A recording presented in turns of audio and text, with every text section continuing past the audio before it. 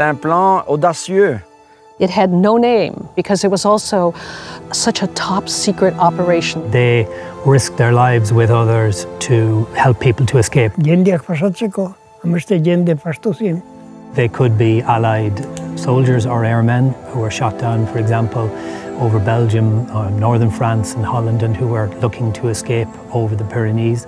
Il fallait que la France, l'Angleterre, enfin tous nos amis soient hors des joues de l'Allemand. Il fallait se défendre, on a dû se battre. Many died, and many were tortured, and many went to the camps. Il faut qu'on se souvienne de tout ce que ces hommes ont fait, Charlie de Hepsé, Charles Keppens, William Hugeux, Pelfort. Quand j'étais petit, je trouvais que l'histoire n'avait aucune importance, que c'était des choses nouvelles seulement qui ont de l'importance.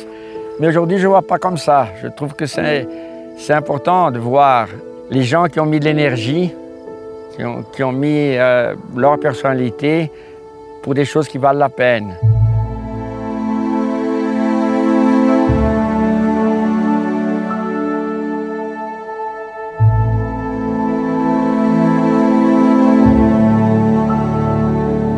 Mendive is still there, and these people are still there.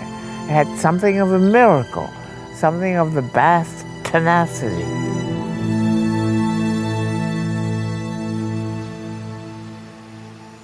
And every time I come here, I feel the same gratitude, and I feel I never go enough to see Manesh's graveyard. And I never say thank you enough to everybody. Merci Manesh, ton père, on t'oubliera jamais.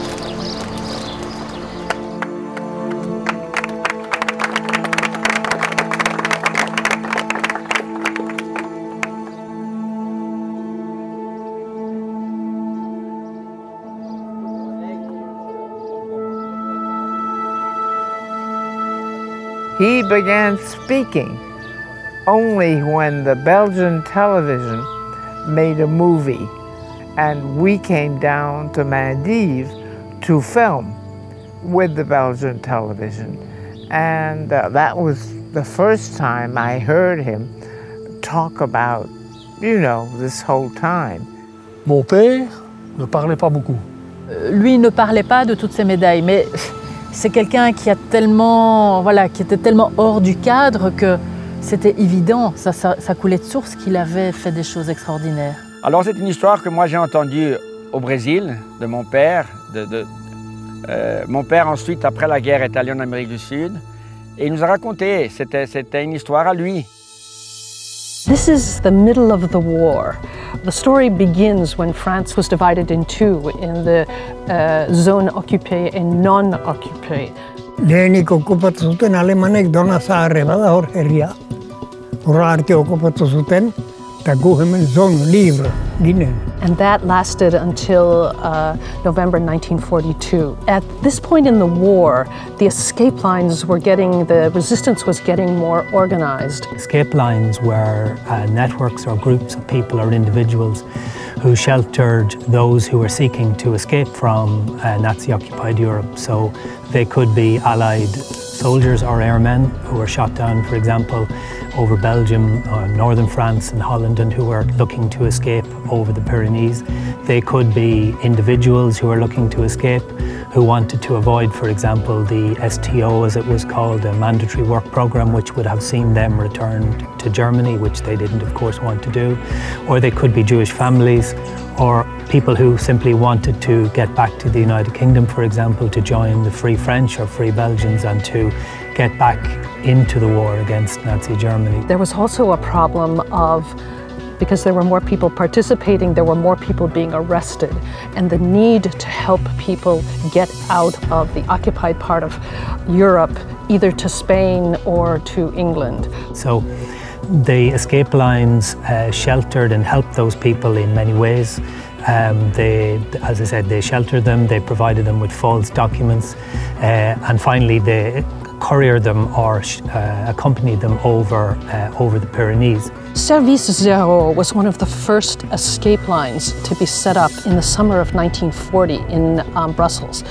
And it started out small. It started out as an intelligence gathering effort and doing some relay of documents. And pretty quickly it became much more complex, had various other purposes, doing sabotage, relaying people who needed to escape. So the Service Zero started small and quickly grew and became more organized and had various cells that were connected to it.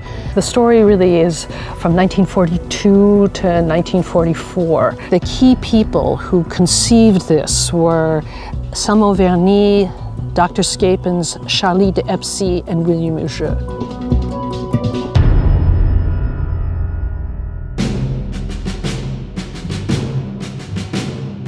Anselme Verny, called Selmo, was a pilot in the Belgian Air Force. Surnom était Selmo, Verny ou qui, pendant cette période de sa vie, s'appelait Villeneuve ou Vernon, qui étaient les noms qu'il utilisait. Mon grand-père était quelqu'un qui avait une personnalité hors du commun. Il sortait du cadre. Très très grand, très très fort.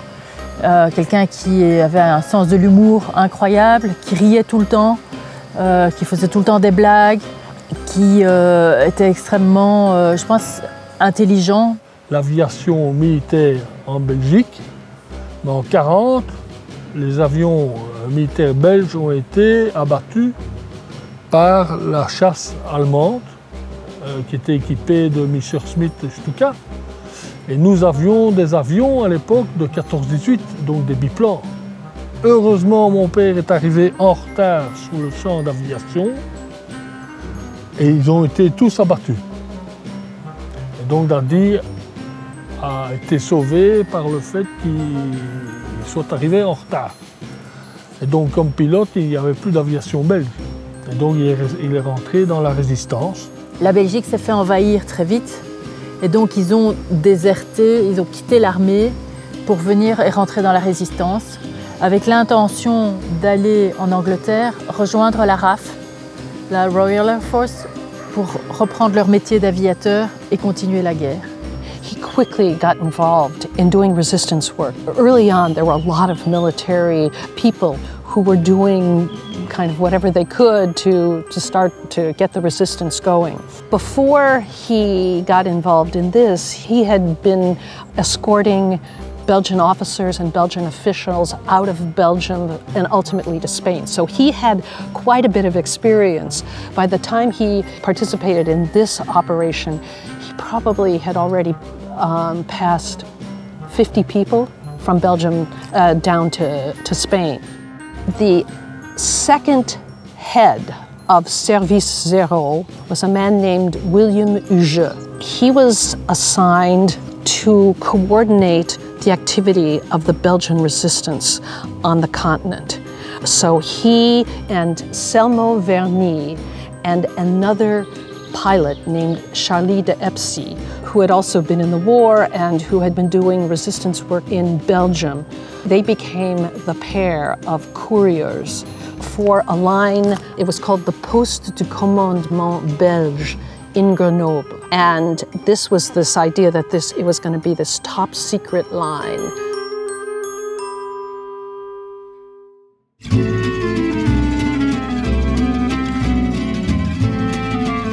Charles Scapins was a young Belgian ophthalmologist.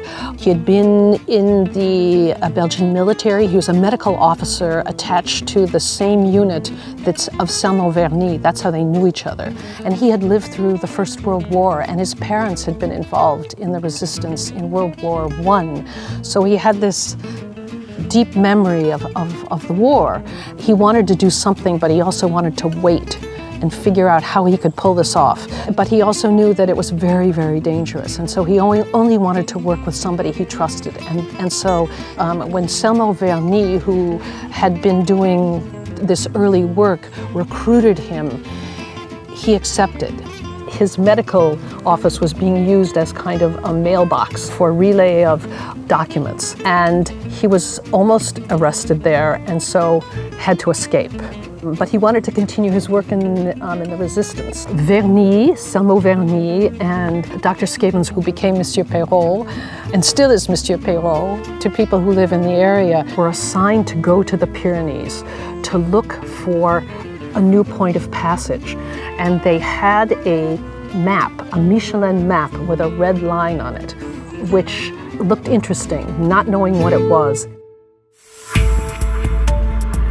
Because of the geography, Mendive had been a place where people from the beginning of the war had landed in Mendive, and it was one of the shorter routes from France into Spain. And so the people in Mendive had seen many early fugitives who were not being relayed by the Belgian resistance or working for the factory temporarily, but who just happened to land in Mendive and who found their own passage out of the country.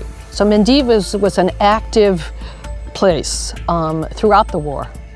And so they land in Mendive and discover that in fact what this was a representation of the cable, a sawmill and logging operation that had been established in the 20s. So here was this massive industrial operation that had fallen into semi-ruin, but realizing that this was just a facility that could be used as a facade, as an underground railroad to get not only people, but documents out of France. They make their trip to Mendive, discover the abandoned sawmill, and he thinks, I'm going to propose to Cyril that he buy the sawmill because it's a natural thing, because he's a broker.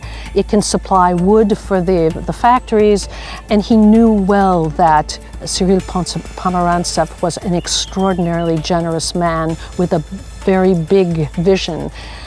And so he, after they made this trip, he went to Paris and convinced Cyril to buy the sawmill.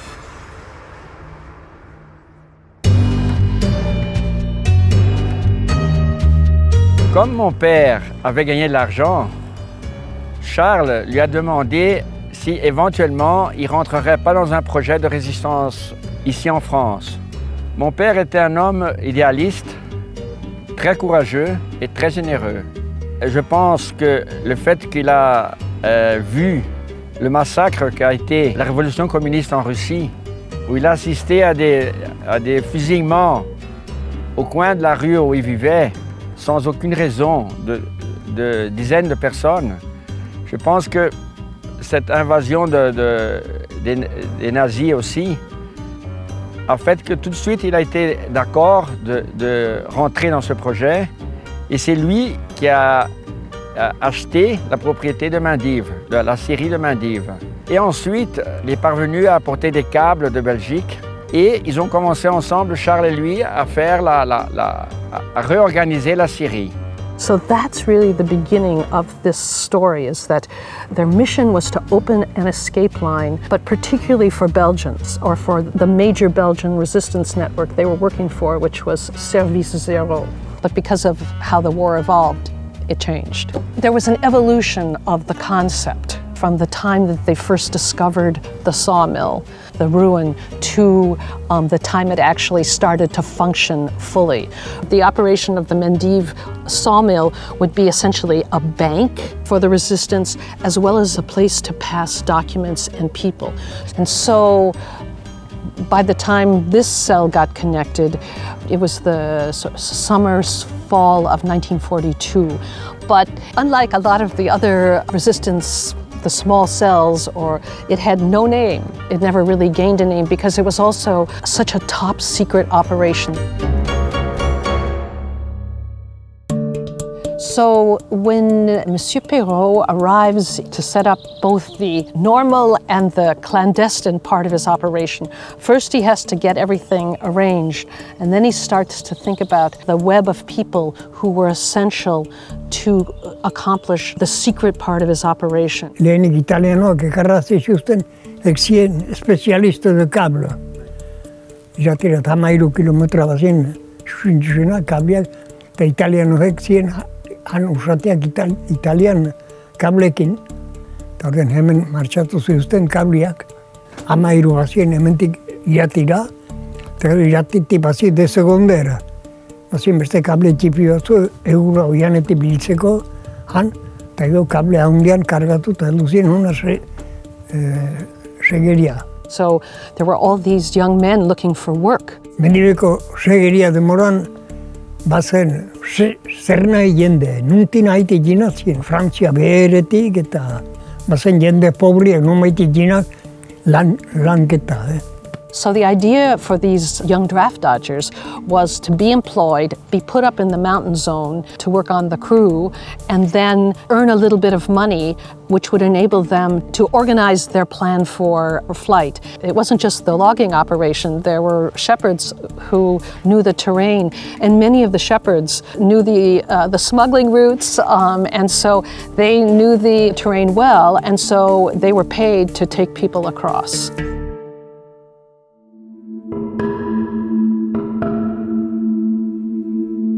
He wanted somebody who was pretty invisible. And so, knowing little about his story, he approached Jean Serchard to be the guide on occasion for people who would be coming to Mendive to get to Spain. Borda tan bizi zen, ardikin eta behiak eta han bizi zen. So Jean Serchard, who's called Manesh by the people in Mendive, was a shepherd who had served as a soldier, a French soldier in the First World War. He was truly a great hero of both World War I and World War II. He had been captured, he escaped, and he came back to Mendive. Hori preso egona zen Alemanian, lehengo 14ko gerlan. Haintzen elaka ari zen, eta hemengo jendeak ez duten, ez dik egiak horik, ez dik ezurra garaiten dik eta. Etzen egiak garaiten zitien, guk zautu haitu. He was known kind of as the local buffoon. He loved to tell stories, and nobody really believed all the things that he had done in World War I, but he came back with some medals and he also had a pension. And so he became the ideal candidate for being the guide to get people out. Bazien ondon, bazien jite bat bere baitaik, bazakin nola. As quickly as Pomerantsev made the decision to buy the sawmill, Jean Serchard said he would help Monsieur Perrault, no questions asked. Eta ordean hak indua pastu du, aniz gauza. Hari ere miten zazkoten kontra handako gizonak eta hara, eta han gorde behar zitinak, eta gero Espainia prepatu, eta Espainia espakatu. Hartan haizen xixila. The other important thing that was central to the history of, or to the operation of the sawmill as a point of passage was that in November 1942, all of France becomes occupied. Alemanek hartu dute dena, hartu biuzte dena hemen. Hasi dira hementik irati, denak hartu duzte, eta Suberotek ahuski eta hor badira, hori denak hartu biuzte alemanek gero. Hemen zen zangopean, alemanen zangopetan. Soon after that, the Germans began conscripting a huge population of French people. Anyone aged 18 to 50 could be drafted to go to work in the German war factories. Guk ez gintien maite. Nik jaan iban nitien bi anaia zaharrenak, denak eremantziuzten Alemania eta preso. It was November 1942, which was right after the occupation. So the idea was to get employed by the factory and get up to the mountain zone as the first part of your escape out of France. Tresna bizkarren eta alege langileak pasatzen zitien hor mendizmendi. Denak arropatzar batzu soinean eta. That was for the young draft dodgers.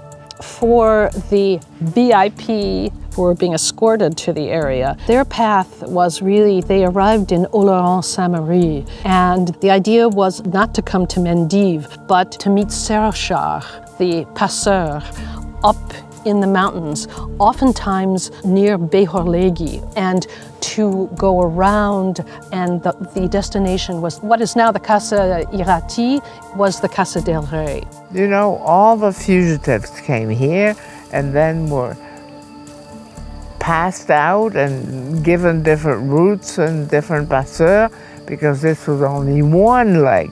That was how the two sorts of escapes happened. Oloron-Saint-Marie was a key point in the relay of people and documents. It was kind of a depot. When Dr. Scapins set up this whole secret operation, he wanted to make sure that everything looked as, didn't look suspicious. And so he didn't want the couriers who were bringing the kinds of this material to come to Mendive. He wanted them to drop the material in Oloron, and then there were company vehicles that would come on a weekly basis to pick up or get repaired, and so there was just this flow of things so that it would look normal. And there was a courier who came with material. He was told to deliver it to Oloron, and instead he decided to go all the way to Mendive. And Dr. Scapins, Monsieur Perrault, was furious because he thought he'd so carefully camouflaged everything. And he told this guy who arrived by bicycle that he couldn't go back the way he had come. He would get arrested. And this guy was so sure that he'd gotten this far that he could go back. And he was arrested, and so tortured and talked. Finalement, la Gestapo a découvert, sont venus pour possiblement les fusiller, mais les deux sont parvenus à tromper la Gestapo d'une façon spectaculaire.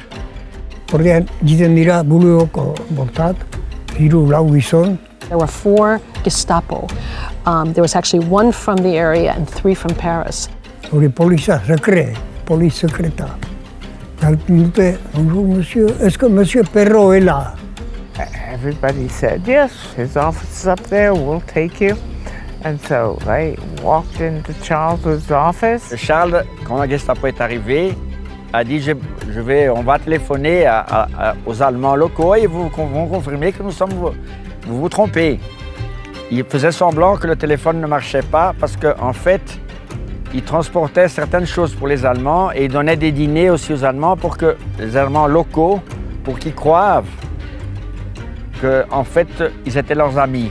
Mais en fait, il faisait semblant de téléphoner, le téléphone marchait très bien et il disait le téléphone ne marche pas, mais c'était uniquement pour gagner du temps. He said, he said this is all false, and said, I've got these papers, we've been... And so they said, the Gestapo said, we believe you, but we have to take you to Paris. My father said, oh, no problem, I'll come with you to Paris for longer interrogation. Just let me give instructions to the workmen. Give me a few minutes, I'll go out, and then I'll go with you. Il est allé dans la chambre.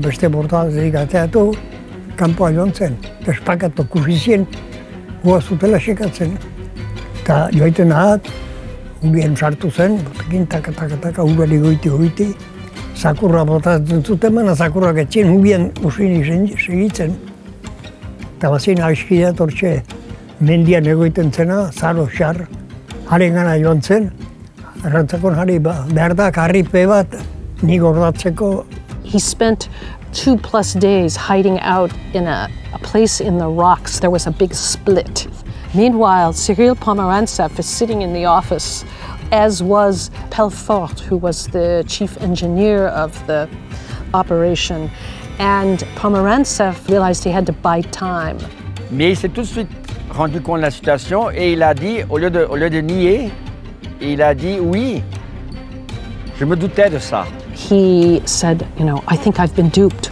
Here I trusted him, with this big operation, I'll go find him. Let me go find him. I'll help you. So he played the turncoat. Les Allemands ont été séduits par l'idée et ils se sont allés, ils ont tous ensemble dans la nuit, ils ont commencé à escalader jusqu'à un refuge qui devait être un de ces refuges ici. Et à la dernière minute, il est parvenu à les s'aimer. And Seroshar was sort of standing guard because there were German trucks going by.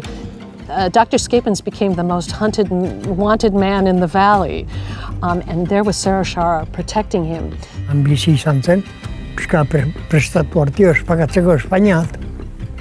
Ensuite, le jour suivant, ils se sont retrouvés dans la montagne parce qu'ils connaissaient les lieux tous les deux. And then the head Spanish lumberjack, a man named Compens, took them to the Castle del Rey. And so then together they fled. Où ils avaient des énormes doutes où ils allaient atterrir parce qu'ils il descendait de la montagne, il regardait les maisons et il se disait est-ce que c'est un ami ou est-ce que c'est un ennemi? Parce que là, en Espagne, il y avait les deux côtés. You know, here was Franco. That was...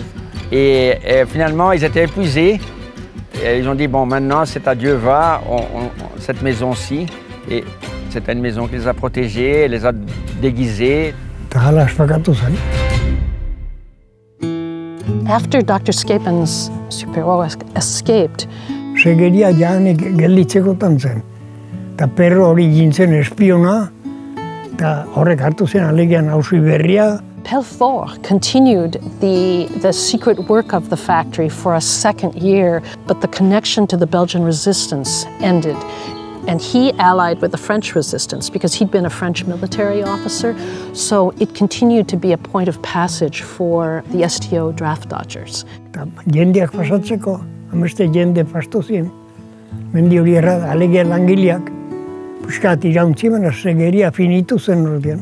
And he actually was caught a year later, and he and 4 other company workers were eventually deported to Germany and died in a concentration camp.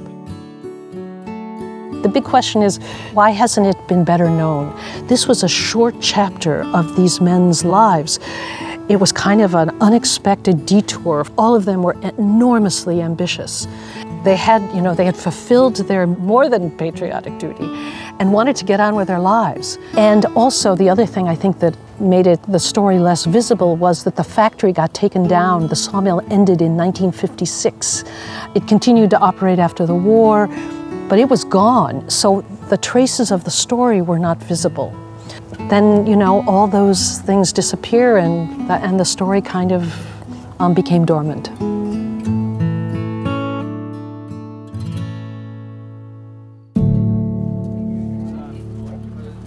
Messieurs et mesdames, tout d'abord, je vous souhaite à tous la bienvenue à Mendive, où nous nous sommes réunis pour nous souvenir et célébrer la mémoire de ces courageuses personnes qui ont participé à la ligne d'évasion d'ici à Navarre. Nous célébrons également la mémoire des habitants de Mendive et de la région environnante qui ont collaboré à la ligne d'évasion de quelque façon que ce soit. Basque Pyrenees Freedom Trails Association is a charitable organisation based in the Basque Country, which is dedicated to recovering the historical memory of what were called the escape lines during World War II throughout the Basque Country. Well, our objectives are to recover that memory of the bravery shown by Basque people at that time. And the most interesting part for us is retracing the routes and walking those routes and getting people interested in walking in the footsteps of their forefathers. It was very moving for me to drive into Mendive and to see the people I knew. Mon père a beaucoup parlé d'Irati, mais il n'a jamais parlé que c'était aussi beau que ça. Moi, j'ai déjà beaucoup voyagé, mais j'ai rarement vu quelque chose qui est aussi beau. C'est magnifique.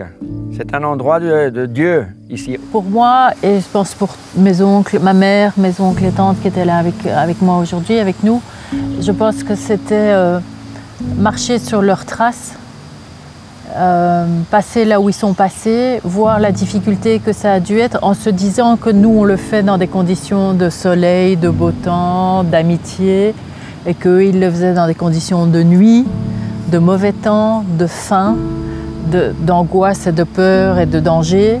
Et pour nous, c'était essayer de se remettre dans leurs traces et peut-être de recréer un lien avec eux de cette manière-là et de leur dire merci.